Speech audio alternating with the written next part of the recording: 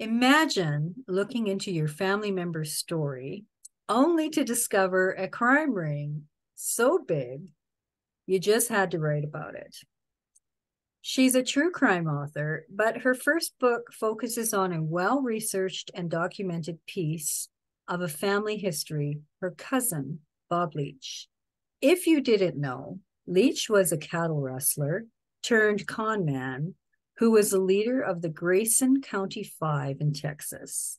Pepper Ann wrote The Notorious Texas Swindler about his life. She has protected her identity in the past because there were some people not too happy that she published this story, warning her to stop or attempting to steal the biography for themselves. Pepper Ann has worked with private investigators, which help flush her narratives with detailed excellence. Please welcome Pepper Ann. Thank you. Thank you for having me. I'm so happy to be here today. Did it scare you to start this book? No, it didn't. And I'll tell you why. Because I wanted to expose people who had been hiding for years behind the crimes that they'd committed. It didn't scare me at all. No, I was ready to bring them out, and so was my family. How did the knowledge of this story and this person affect your family life? I think it affected my family life because we were always watching to see what I was exposing is so what I am exposing is so big that it could bring several individuals down and it could ruin their reputation. It changed mine and my family members' lives because what I was doing went from being safe to unsafe. I constantly having to watch what was going on around us more so than I had been before. But I kept going. I didn't want to stop. To me, it just wasn't worth stopping. I was so angry at what I had. If it's the last thing I do, I'm going to keep going. I'm going to expose them. Where did you find the emotional support as people were telling you not to do this project? My family, my friends, strangers, people that would hear the story, they would hear what I was doing, even in the grocery store. I'd go into the grocery store a couple of times and I'd get so frustrated and I'd just start talking to some random person. And they went in there just to get groceries, not to hear a story. And by the time I was done, the individual I was talking to standing in line and the person at the checkout and the bagger, they were all saying, "You've got this, keep going, you can do it." I got so much support from so many random people. My editor, my assistant, the people that didn't want the story out there were the ones that did the wrong, and everybody else that was learning about it, they wanted it out there. So let's get into it. What was your relationship with Bob Leach, and did you know him well? Well, I had never heard of Bob Leach until the passing of my grandfather. My grandpa Riley passed away in 2006, and I heard the story about us being related to a cattle rustler. So once I read the articles online about the Grayson County jail escape in Sherman, Texas, and I talked to several family members, and a lot of family on this side did not really know Bob. They didn't know the story. So I reached out to him. He's incarcerated. He's serving 14 life sentences in prison here in Texas. I wrote a letter and I said, "You and I are related. Our grandpas are brothers. My mom and your dad are first cousins, and that makes you and I cousins." So I reached out to him and I told him who I was, what I wanted to do. I wanted to write the story. And then it was probably within just a matter of weeks, he responded. He wanted to verify that I am who, you know, who I say I am, which I completely understand that. And then once he added me to his visiting list and I started going in, then I started working on the story. And he and I became very close. I could just imagine being in the penitentiary and finding out about family you didn't know about. And then the family member that reaches out to you wants to tell your story and expose others. And that's all he's wanted. He's wanted others to know that he's not the only one involved. And so for him, it was probably relief because he hadn't had a chance to tell his story. And I was that chance for him. So we became very close, as family members do, you know. So he took the rap for the entire group. Mm-hmm. He sure did. Oh, yeah. wow. Yeah. So was he always into this life of crime, or is this just like a one-off? Yes, he's always been in this life of crime. So I understand why I didn't know about him before, because it was two different worlds. I have other family members who ask me, who is this? What did he do? What was he involved in? And then we talk about it and they say, well, I understand why we didn't know about him, because he was just in a whole other world than He the was rest that of us. dirty little secret, family secret. Mm-hmm. Mm-hmm. But Yeah, yet it's such a public story. How can it even be a secret? not a secret anymore. But even so, it was in the newspapers. I mean, for researching this, I just had to Google him, and there he was. There he's all over the place. Oh my God. I don't know how I missed it or any of our other family members. Yeah, my mom and everyone in her generation knew about Bob Harold. But all of my generation, my first and second cousins, the younger generations, we didn't know about it. I don't know. I guess it was kind of a well kept secret. But he started crime, the life of crime, when he was in his teens. His dad got him into it. He was probably about 15 years old when he started stealing cattle medicine from a ranch where his father had worked. And as he'd followed in suit like his father, he didn't have a good rearing. His parents just did not. I mean, he lived such a different life compared to the rest of us.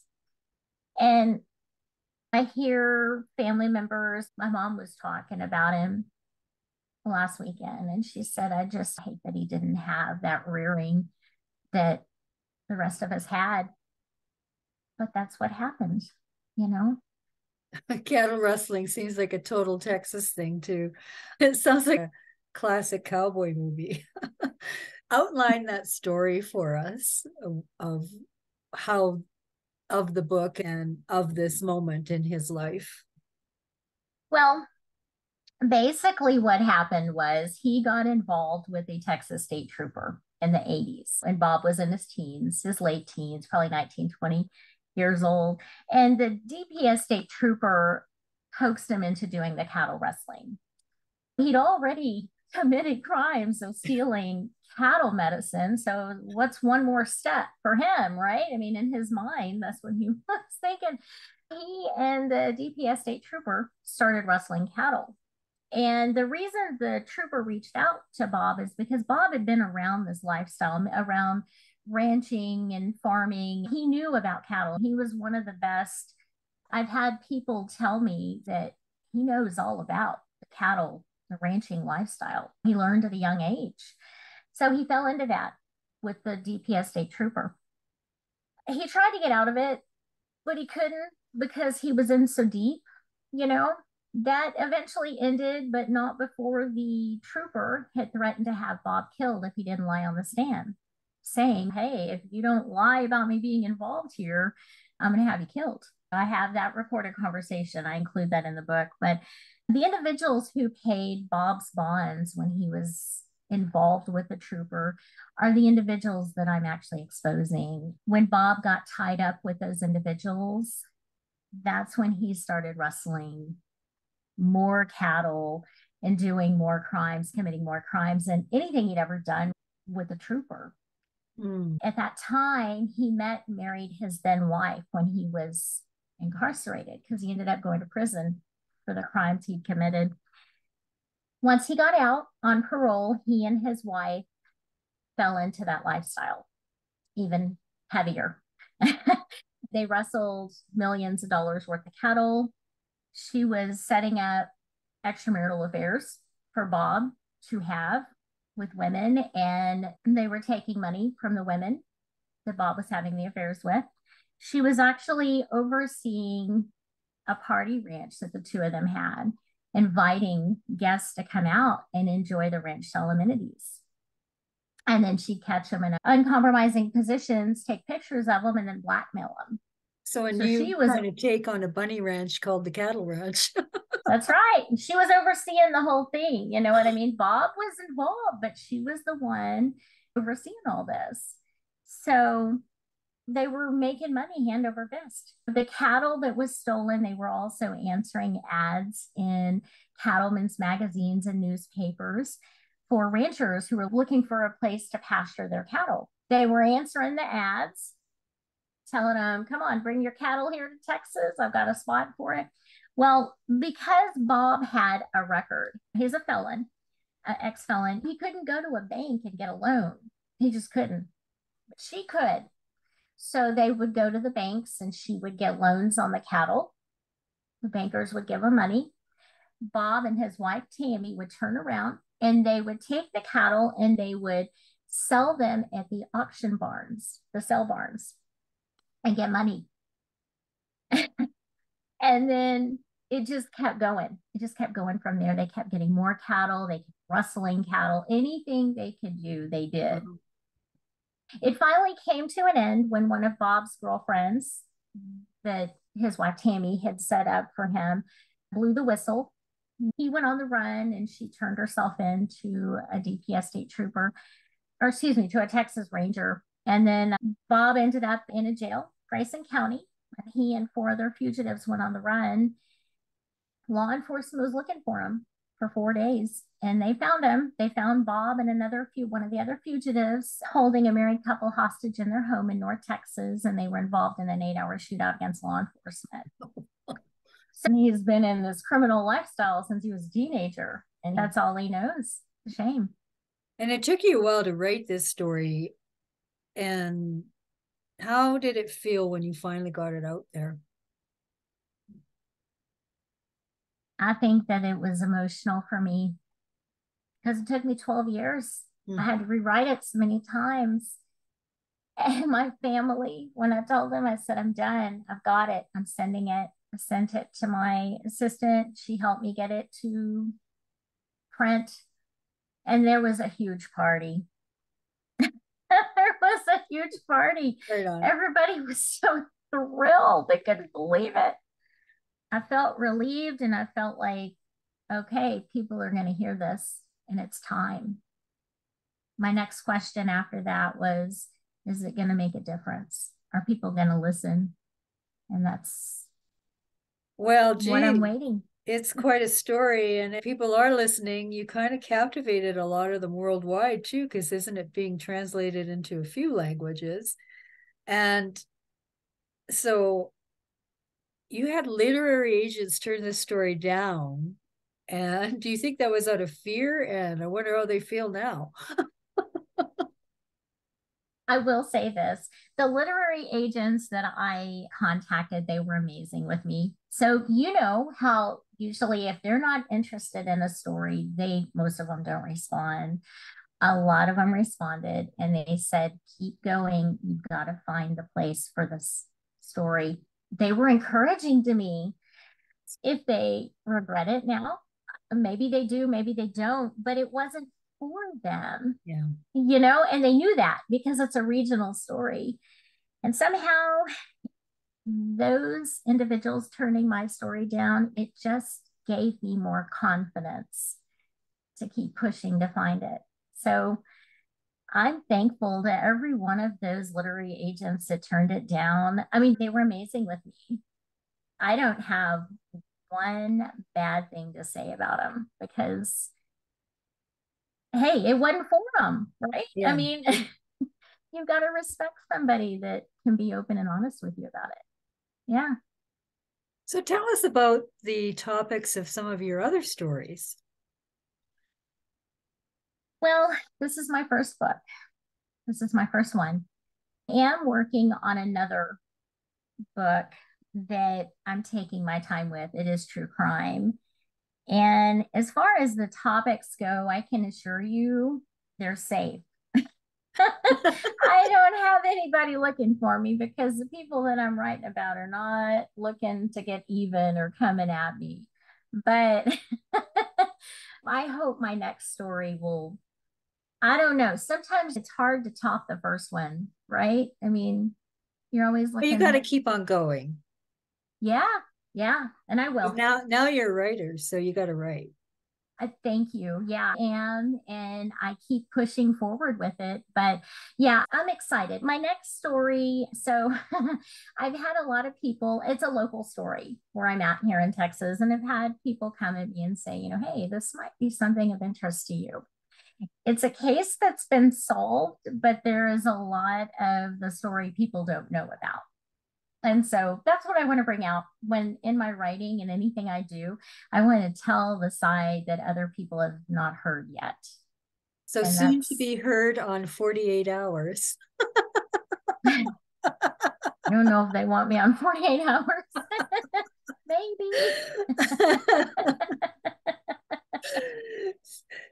How have you changed since writing this book? To be honest with you, I have changed, but in a very good way. I used to always be quiet. I kind of listened to others.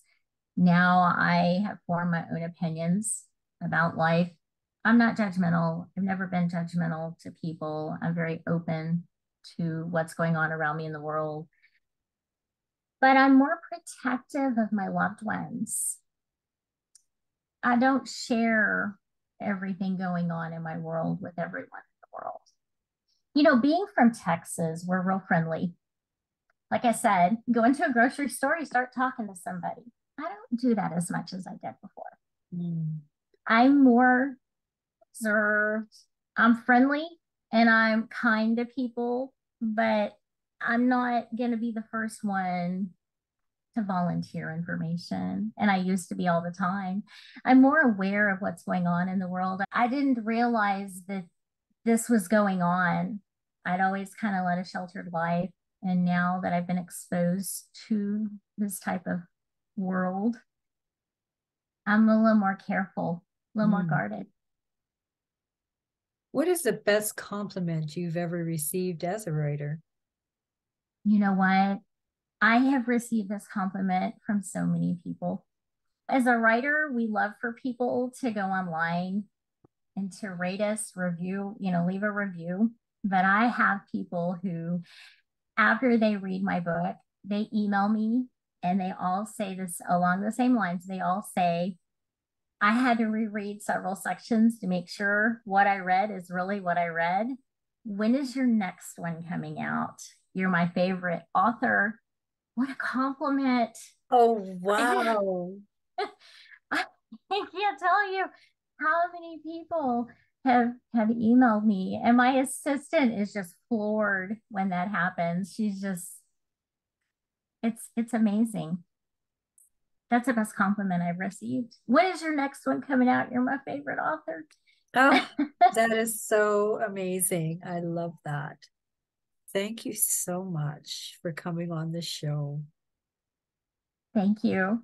Thank you for having me. I had a great time.